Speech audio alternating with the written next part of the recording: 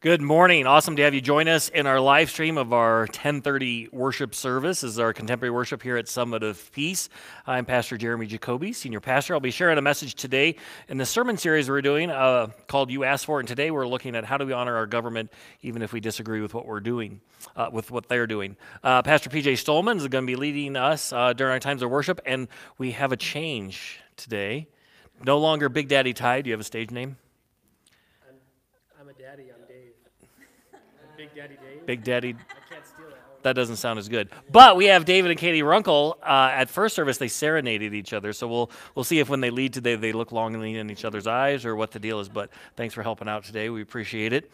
It's great for you to have us join in on the stream. Probably, hopefully, there's a couple of gentlemen out on a lake in Nebraska who are watching the service as well. They're out on a fishing trip that usually I'm invited to every year, except this one for some reason. So I'm hoping that their trip is sort of like when the disciples fish without Jesus. They always have empty nets. Remember that? So otherwise, great to have you joining us today. Just to remind you of a couple things. Facebook we'll have our children's message at 9:15, or is already up at 9:15, so you can check that for our children's message, which is pulled out. Drive-through communion we already did, but we'll do it again on Tuesday. And as always, you can submit your prayers in the comment section of our feed. You can do it at any time, but the earlier the better. It helps us all the way through the time of our offering. I think that's it in terms of our announcement. Why don't we prepare our hearts with our first song?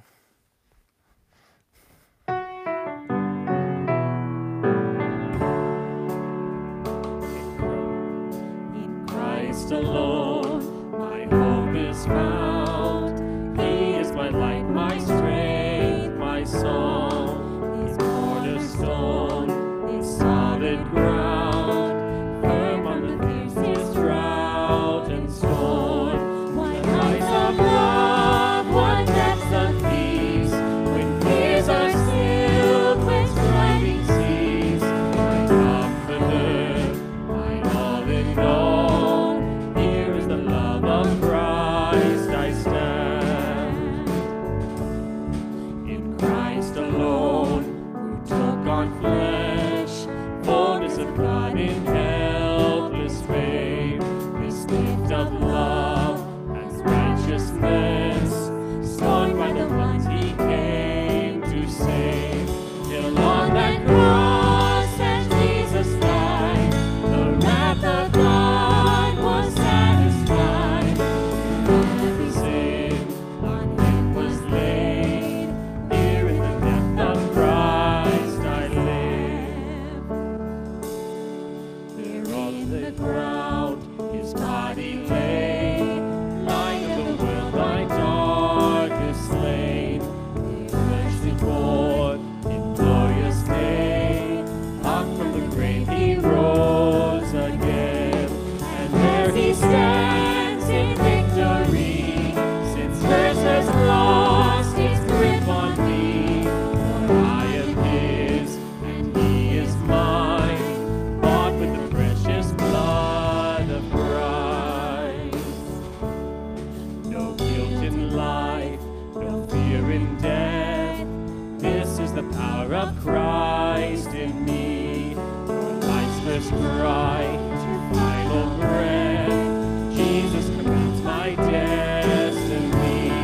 No power of hell, no scheme of man can ever pluck me from his hand. Till he returns and calls me home, here in the power of Christ I stand.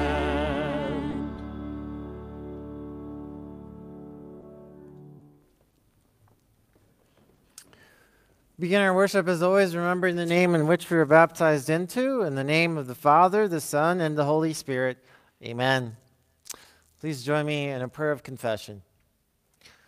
Lord Jesus Christ, we come before you and we acknowledge that we are by nature sinful and unclean, that too often we do things that you tell us not to do, and too often we neglect to do the things you tell us to do. We confess our sin in our thoughts and our words and our actions. And especially today, Lord, we remember those times when we have failed to put you first in our lives and to seek your will above everything else, especially in matters of government, and the authorities that you have established over us on this earth. Pray, Lord, that you would teach us to honor these authorities, to teach us what it means to live as your people under government. We pray, Lord, that you would give us your Holy Spirit to strengthen us and renew us and to lead us in the life everlasting. In Jesus' name, amen. It is in Christ alone that we stand, and it's in him that we have forgiveness and life and salvation. And it's that forgiveness that I declare to you today of all of your sins. In the name of the Father, Son, and Holy Spirit, amen.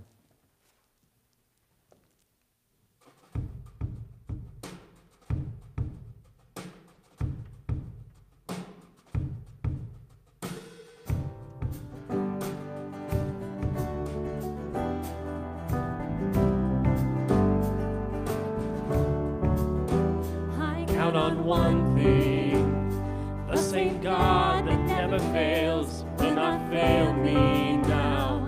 You won't fail me now. In the waiting, The same God who's never late is working all things out. You're working all things out. Yes, I will lift you high in the lowest valley. Yes, I will praise your name. Yes, I will sing for joy when my heart is heavy all my days. Yes, I will.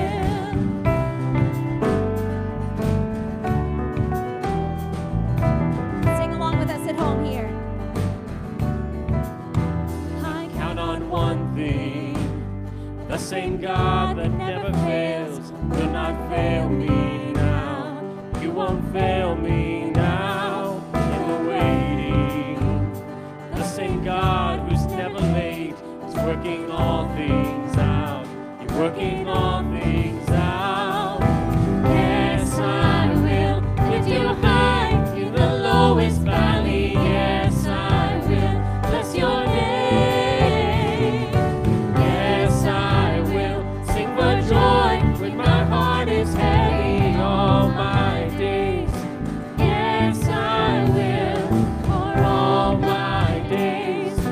Yes, I will. I choose to praise, to glorify, glorify the name of all names that nothing can stand against. I choose to praise, to glorify, glorify the name of all names that nothing can stand against. I choose to praise, to glorify, glorify the name of all names that nothing can stand against. I choose to praise, to glorify, glorify the name of all names that nothing can stand against. Yes, I will lift you high in the lowest valleys. Yes, I will bless your name.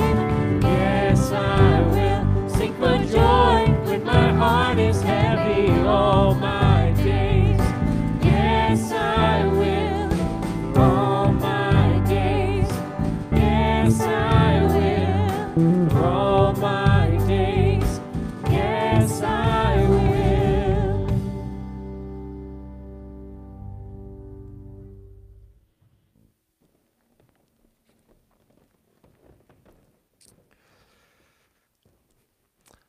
For our readings today, our first reading comes from the Old Testament, 1 Samuel chapter 8. The people refused to obey the voice of Samuel, and they said, "No, but there shall be a king over us, that we also may be like all the nations, and that our king may judge us and go up before us and fight our battles." And when Samuel had heard all the words of the people, he repeated them in the ears of the Lord. And the Lord said to Samuel, "Obey their voice and make them a king." Samuel then said to the men of Israel, "Go every man to his city."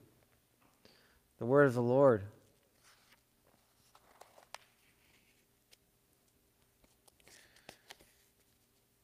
Our second reading comes from Romans chapter 13.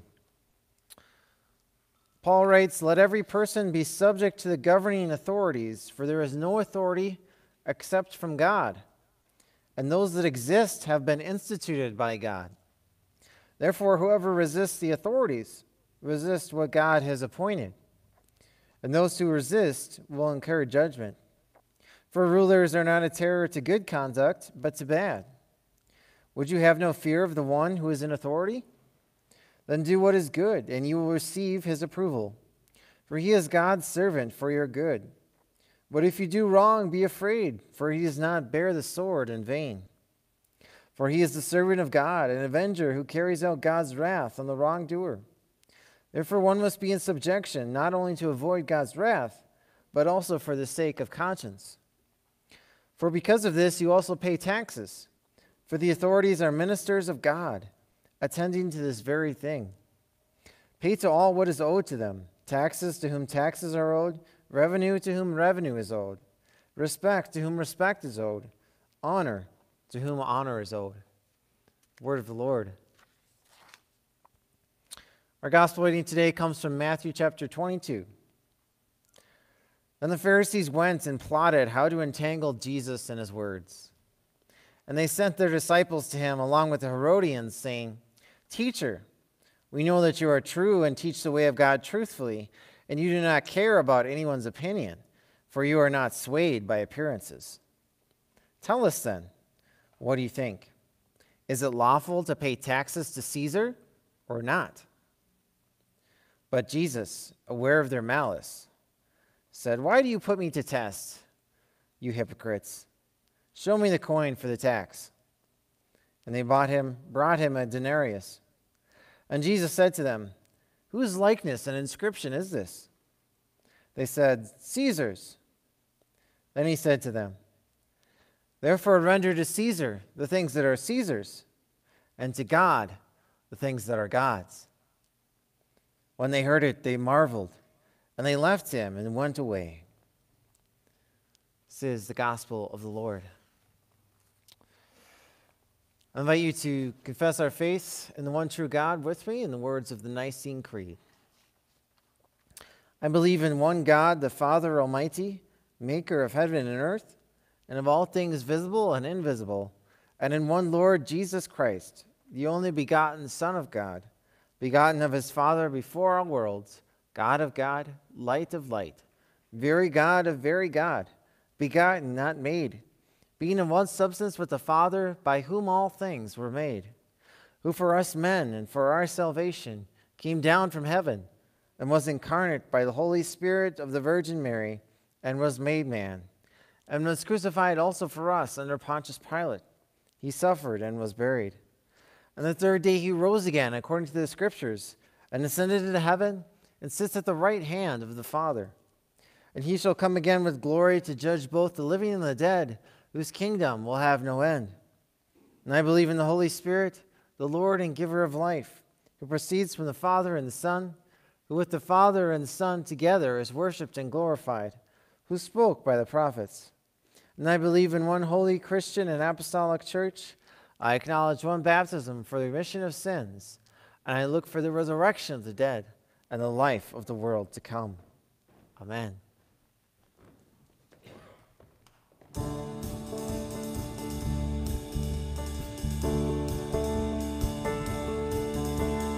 Open the eyes of my heart, Lord. Open the eyes of my heart. I want to see you. I want to see you. Open the eyes of my heart, Lord. Open the eyes of my heart.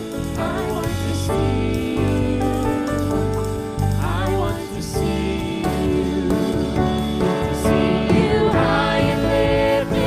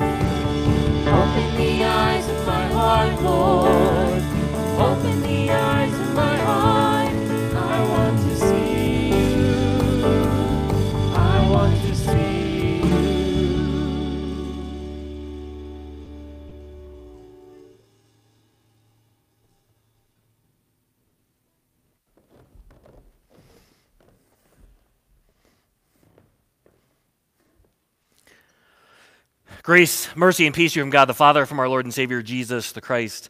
Amen. We'll be looking at all of our texts from today, but in particular, I would like us to focus on these words of Jesus. Then he said to him, "Therefore, render to Caesar the things that are Caesar, and to God the things that are God's." So we are in our sermon series entitled "You Asked For It," and today we've tackled actually a pretty big question. How do I honor my government when I disagree with what they are doing?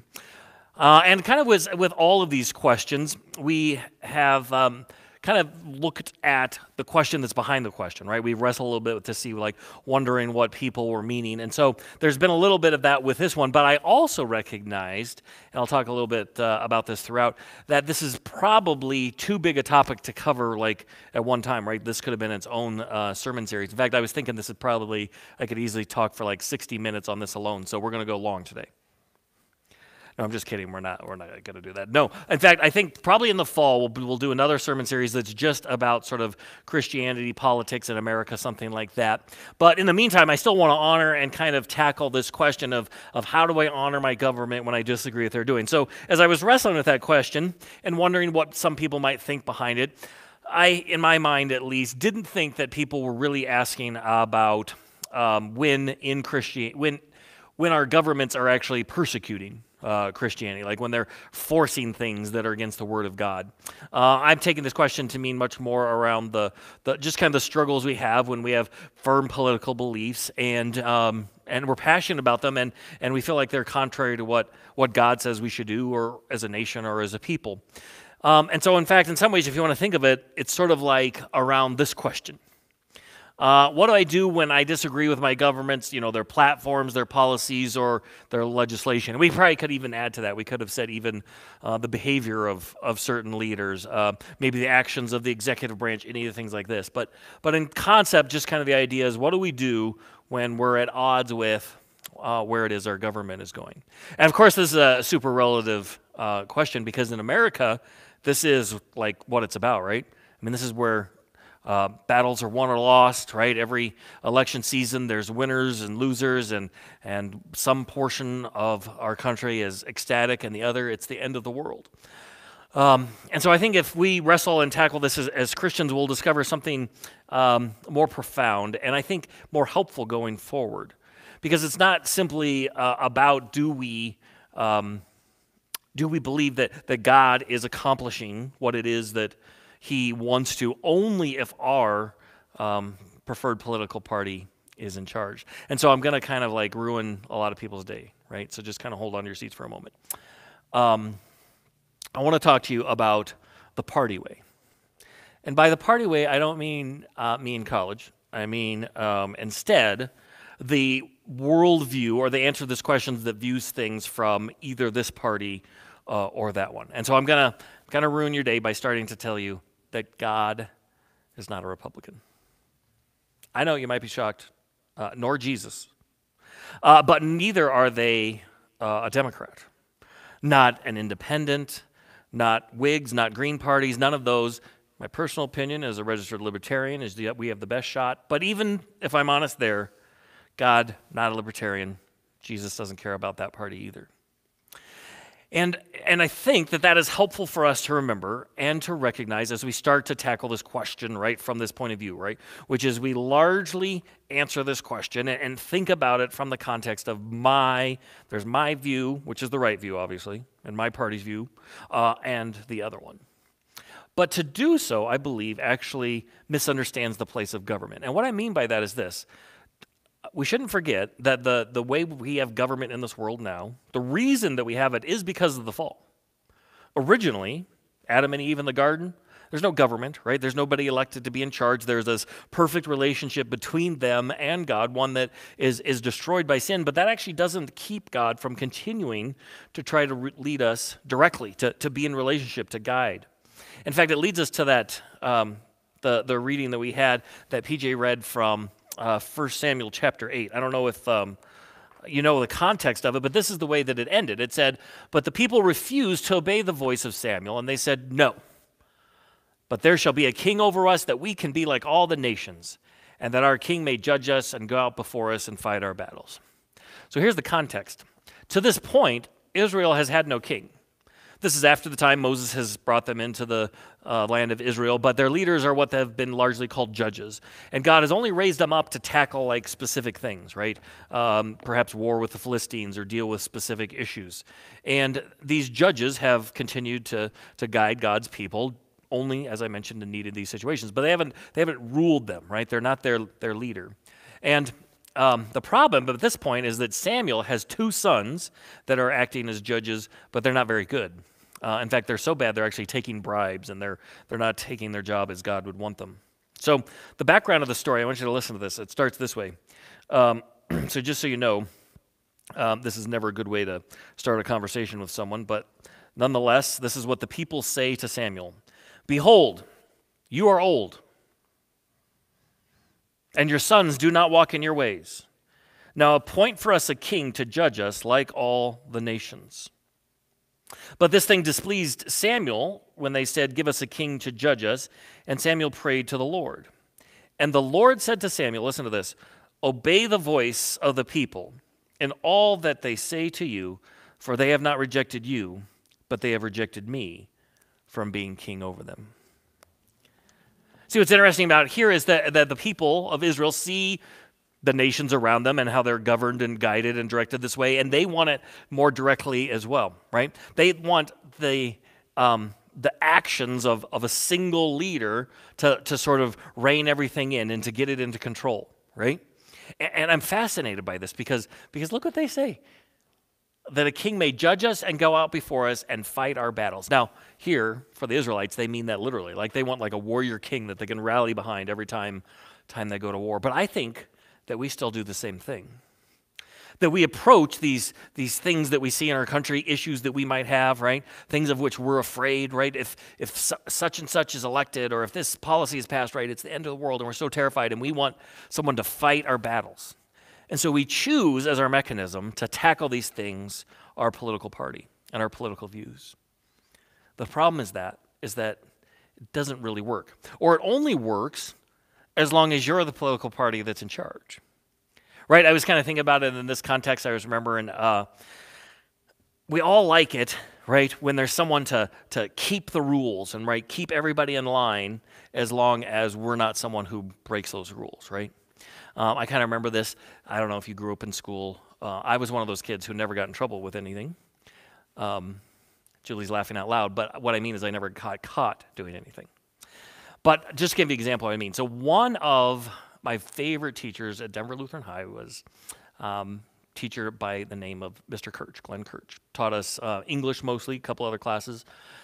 And I had a really great relationship. I would try to take all of his classes that I could. And then one time, he was also our athletic director. I think he got called out for something like that. And I got every single person in the classroom to pick up their desks and turn around and face the other way so that when Mr. Kirch came back in the room, he was like, we're all facing the wrong way. But of course, there was the one person who wouldn't do it, right?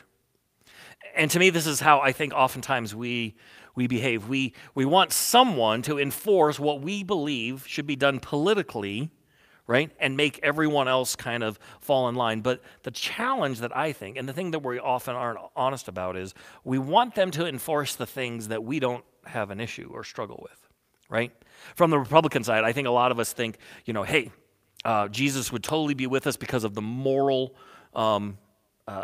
backing of what the Republicans say, like what's good morally, right? And we want people to go out and make and enforce those morals. And the good news is we don't struggle with the things we want to be enforced.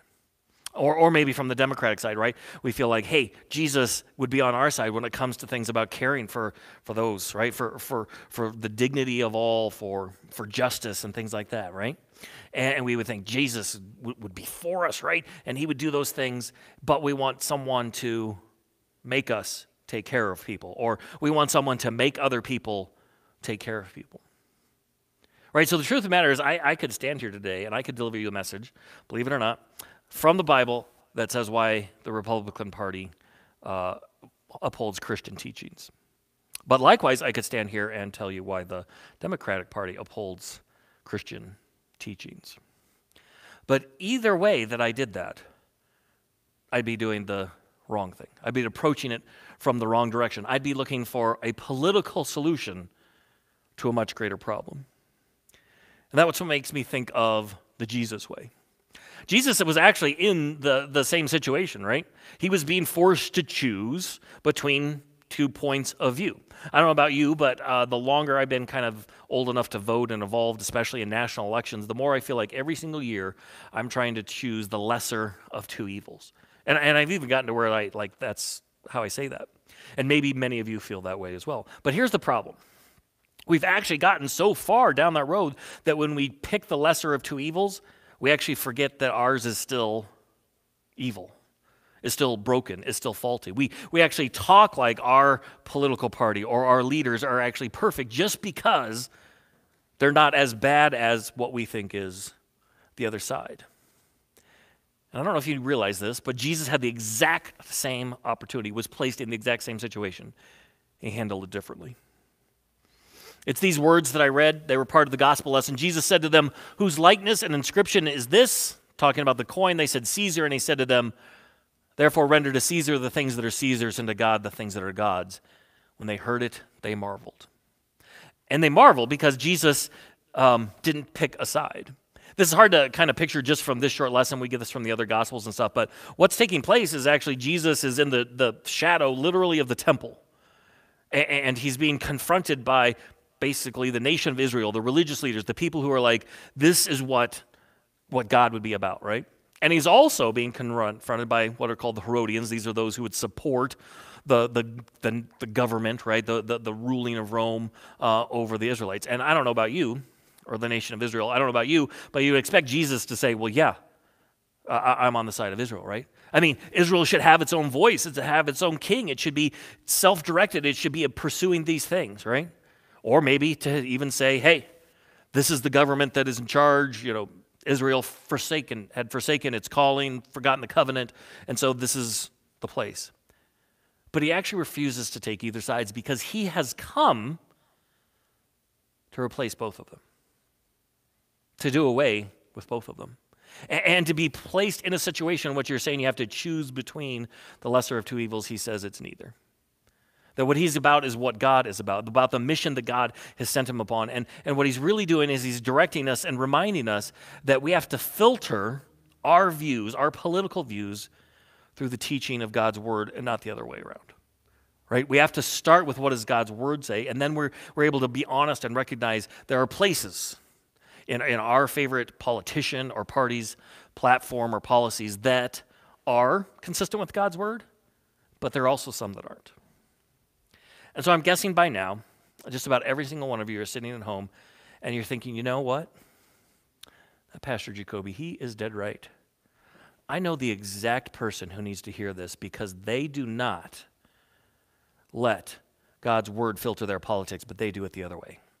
And if you're sitting there and if you're thinking that, we have to start over again. Because I'm not talking about them. I'm talking about you. And I'm really talking about myself because I honestly believe this. It is that difficult.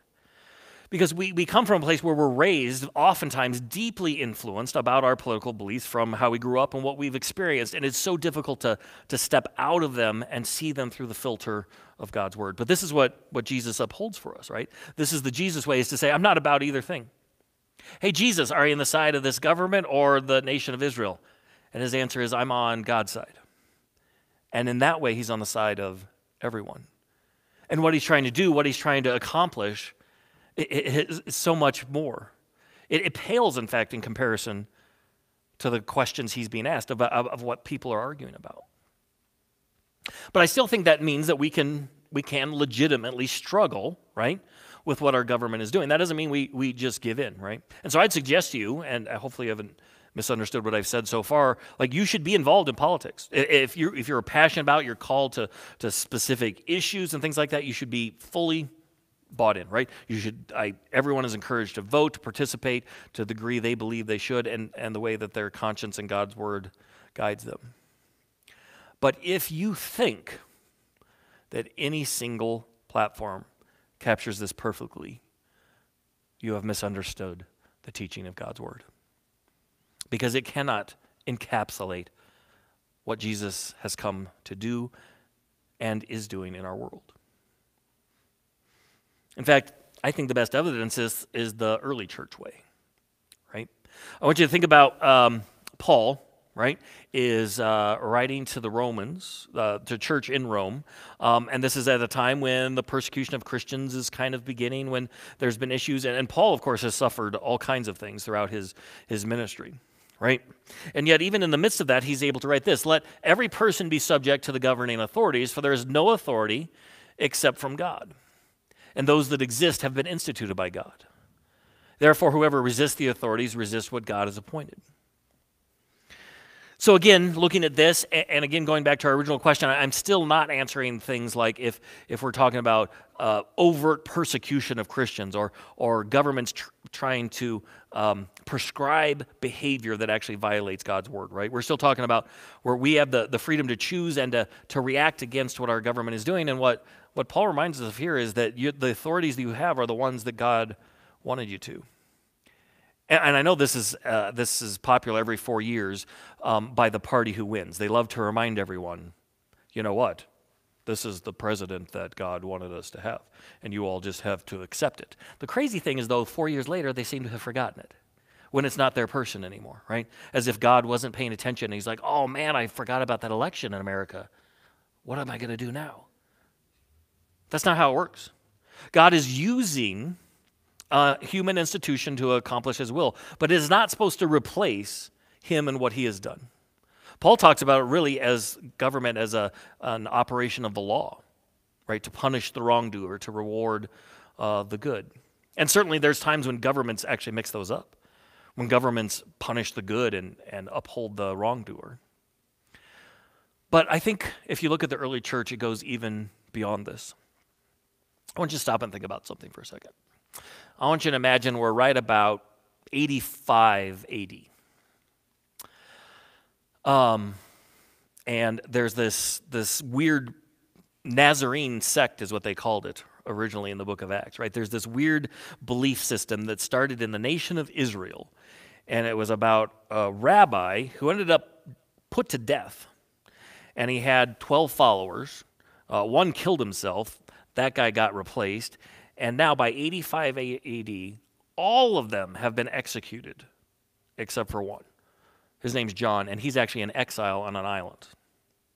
So it's 85 AD, and it looks like the church is all but dead, right? Its leaders are executed. In fact, the guy who started it is dead. And now, 300 years later, the nation of Rome declares itself to be Christian. How did that happen? If we dive into the Bible or look at history, do we discover that finally the Christians got their act together? They began a political movement. They were able to get their Caesar in charge, their guy elected, right? They started they started a campaign. They raised a bunch of money. They scared people. That's the best way to raise money. I don't know if you know that. This is what's going to happen if you don't. They didn't do any of that. What the Christians did is they believed the words of Jesus that called them to a way of life that was different. And in fact, it was so different to the Roman world. It was so contrary to the values of the Roman Empire that at first they laughed at them, but then they began to persecute them because it so terrified the established. And what were those behaviors? They began to treat slaves and women with equal dignity, to say that they're just as much sons and daughters of the true king as any nobleman, as any male. And they did much more than that. Just to give you one example, there was the practice in the Roman world that was to expose newborns to the elements, right? They would take, for example, if a family had too many girls and they didn't want them anymore, they would actually midwives would take this baby girl out and just leave her at the city gate, the wall, out in the wilderness. And in the Roman mind, what they were doing is they were leaving it to the fates. If the baby girl was supposed to survive, then she would. And they would do that, for example, a man could do that if he believed that a son born to him wasn't actually from him, if his wife had been unfaithful, right? This is how Roman society treated human life. And Christians came along and they looked at the calling of Jesus. They looked at what Jesus did and they looked at what Jesus said. And there's no Bible verse that says, don't do that, right? But it was clear to them that this is not in keeping with a God who loves each and every one of us individually, that loves each human life so much that he would die to rescue and to redeem it. And even before the time of Constantine, the Roman Empire eventually declared that to be illegal, the practice of exposing your children in this way. The Christians made the Roman Empire Christian not through a political process, but by living according to God's word. And that hope, that bizarre behavior that challenged a view that was so contrary to their own, eventually won it over.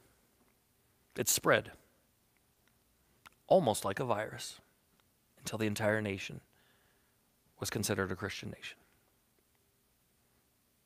So, my answer to your question today is this.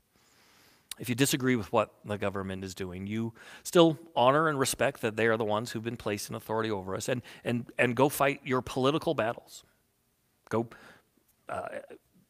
raise money for the candidate you believe in, fight for those things that you, causes that you believe in, the parties that you believe in, pursue those diligently. But remember that that is a secondary way to accomplish. It is not the primary. The primary way that we'll accomplish God's will is by being his people. And we cannot be his people if we actually let our politics divide us from one another. If brothers and sister Christians are actually choosing a political party over the bond that they have as God's beloved children. And the way that we will win back our nation is not through a political process or party, but is by being like the early church, loving our neighbors and the communities around us and showing them that there is a different way, that there is a God who loves us and everyone so much that he sends his own son into this world to die for them. And that love and that hope that we have is for everyone. Amen.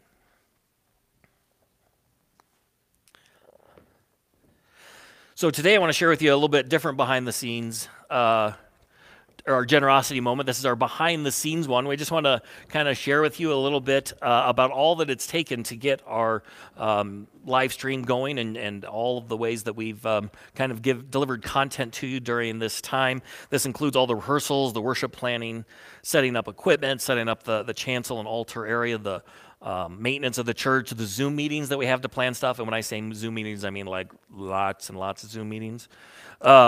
All the prepping, running the drive-through communion, all the weekly email updates, social media planning, execution, delivering gifts to members, and all of our creating and recording videos, Facebook, Instagram, just kind of a picture of what it takes to do that. And we recognize some of these are staff, but actually a lot of these people are volunteers who give of their time. And so we give thanks to God's generosity delivered to us so that we can share it with you. And with that, we continue with our time of offering.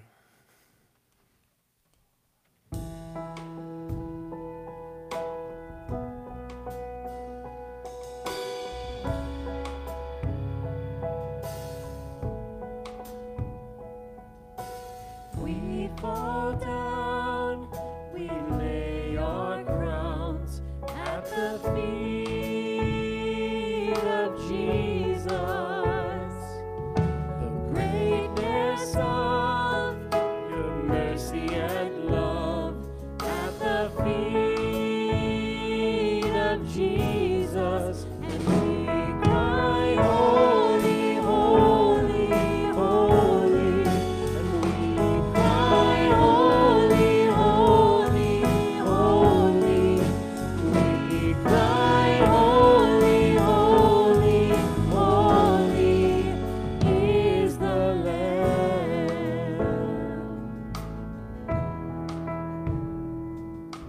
We fall down, we lay our crowns at the feet of Jesus.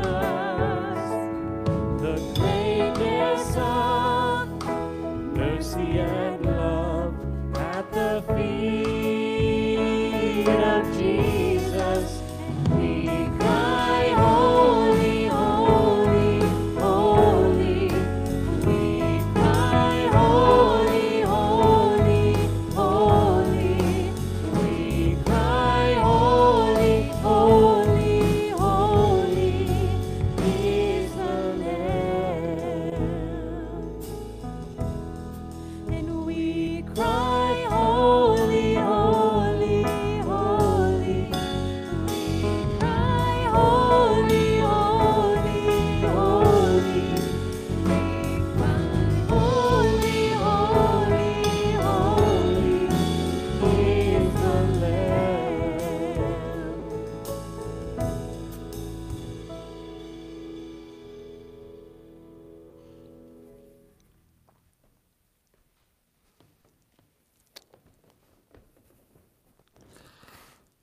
Please join me in prayer.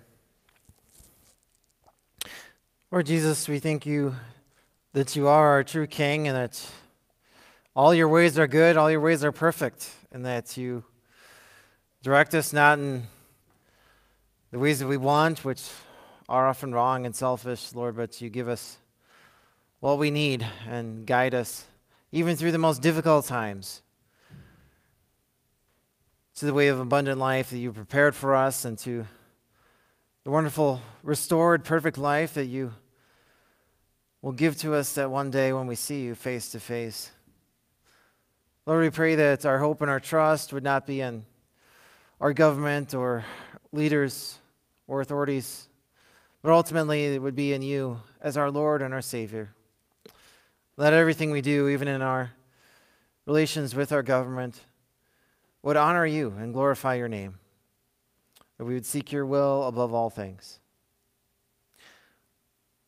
Lord Jesus, we pray this for our church family. We pray for especially the Santa Stephen family, the Shalin family, the Sheev family, the Schleicher family, Cordero de Dios Lutheran, and in Denver, locally. And pray for Lutheran Family Services and all the ministries out there, Lord, that seek to meet people's needs so that your name can be glorified.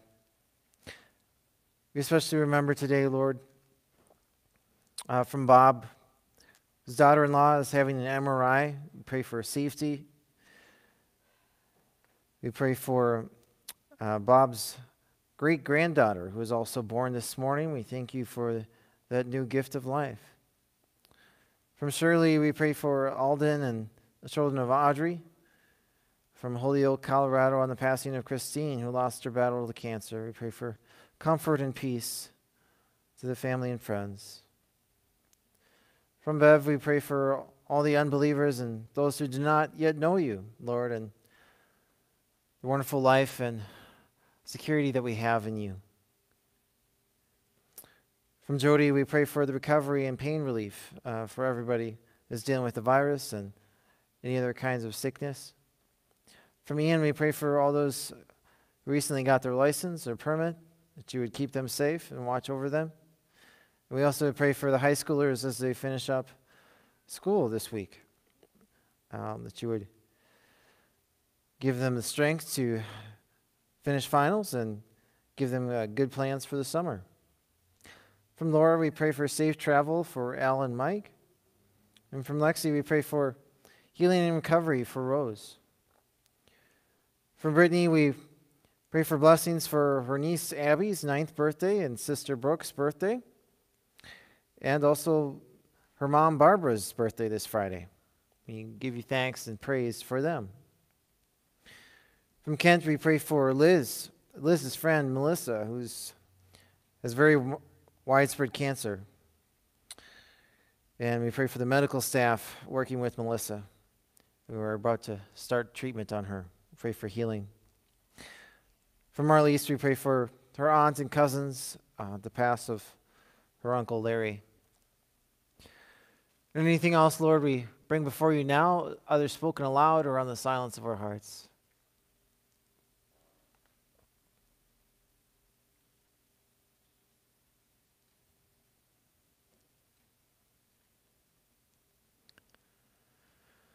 Lord Jesus, as your sons and daughters of your kingdom, pray that you would remember us in your kingdom and teach us to pray.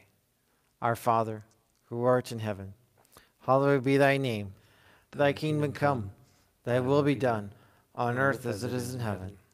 Give us this day our daily bread, and forgive us our trespasses, as we forgive those who trespass against us. And lead us not into temptation, but deliver us from evil. For thine is the kingdom, and the power, and the glory, forever and ever. Amen. Receive the Lord's blessing. The Lord bless you and keep you. The Lord cause his face to shine on you and be gracious to you. The Lord look upon you with his favor and give you his peace. Amen.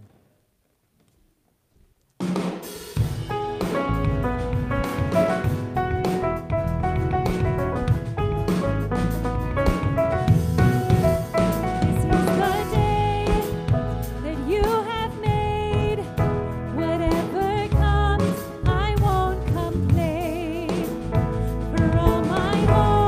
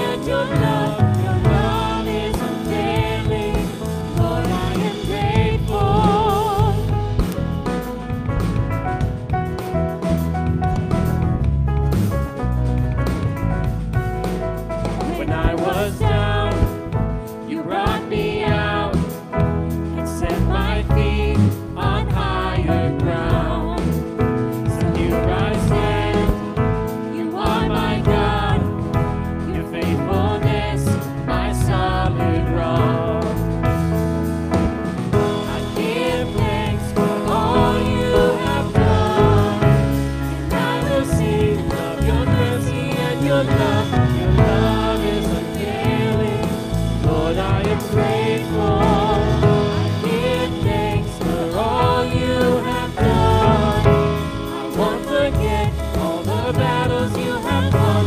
Your love is unfailing. Lord, I am grateful.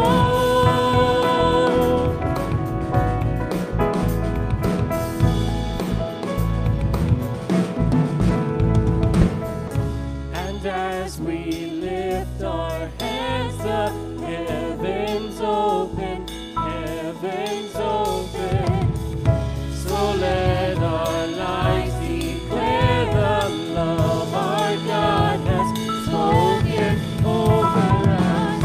So as we lift our hands, the heavens open, heavens open. So let us live to declare the love our God has spoken over us.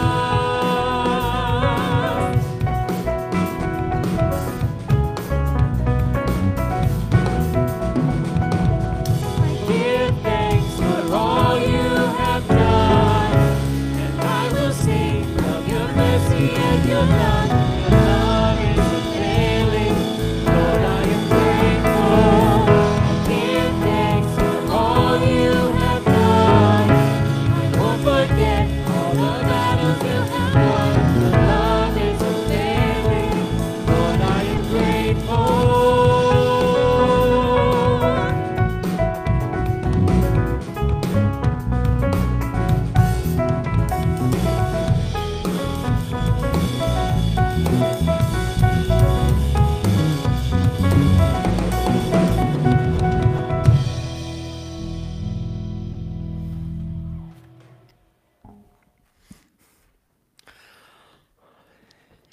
Awesome. Thanks so much for joining us today. We pray that it was a joy and a blessing to you.